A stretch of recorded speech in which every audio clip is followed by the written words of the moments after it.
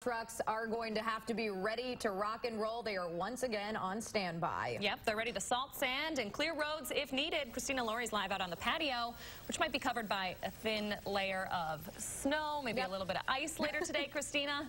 Well, ladies, there's no snow yet this morning, but Madison Street crews that we talked to are calling this a watch and wait situation. They're saying they hope they don't have to go out, clear snow from the roads and salt them, but they are ready in case that happens. We went to their garage yesterday morning where drivers were starting up the trucks, running through checklists, so everything is ready to go if they must deploy the plows and salt trucks over the next few days. City officials say it's a tricky forecast as far as where that rain-snow line is going to set up.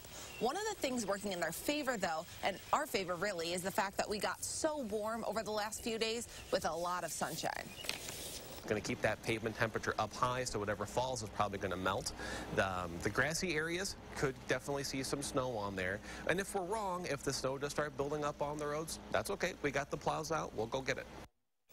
That was Brian Johnson with the Madison Streets Division. He also said they do have plenty of salt and sand on hand, though, of course, they hope it doesn't come to that at this point in the season. Of course, we're all hoping that we don't have to drive in wintry conditions again, but if you do, it's time to brush off those winter driving skills. Once again, make sure you give yourself plenty of time to get wherever you are going. Leah and Danica, I know it's kind of like the first snow of the year again. It is.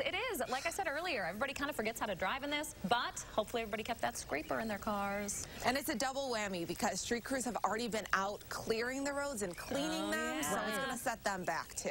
Busy folks out there. All right, Christina Laurie reporting for us. Thank you, Christina.